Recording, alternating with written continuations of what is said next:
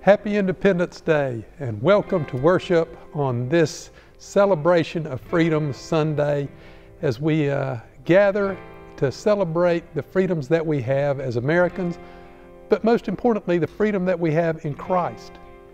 On this special weekend, we recognize those who have served in the armed forces of the United States of America, and so we ask if you would, as a part of our worship time today, in the comment section, to please click on that and comment. Share your name, the branch of service of which you served, and then also the dates that you served. This is a different service for us.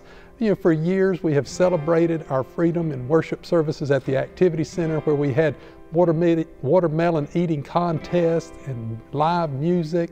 We've worshiped downtown here at the corner of 5th and Market when we've had our salute to the armed forces and whatnot. And this year, on Independence Sunday, we're worshiping outside the walls of our church. Yet at the same time, we give God thanks. Thanks for the fact that we get to live in a free country, and most importantly, the fact that we get to live free of our sin because of the gift of Jesus Christ. I hope that you enjoy our worship time together today. Hope you'll have a wonderful weekend, and we look forward to celebrating the service of Holy Communion at the close of our service today, because that too is a big part of who we are as followers of Jesus Christ. It is by the gift of God that we have been set free, and for that we give God thanks. Welcome to worship.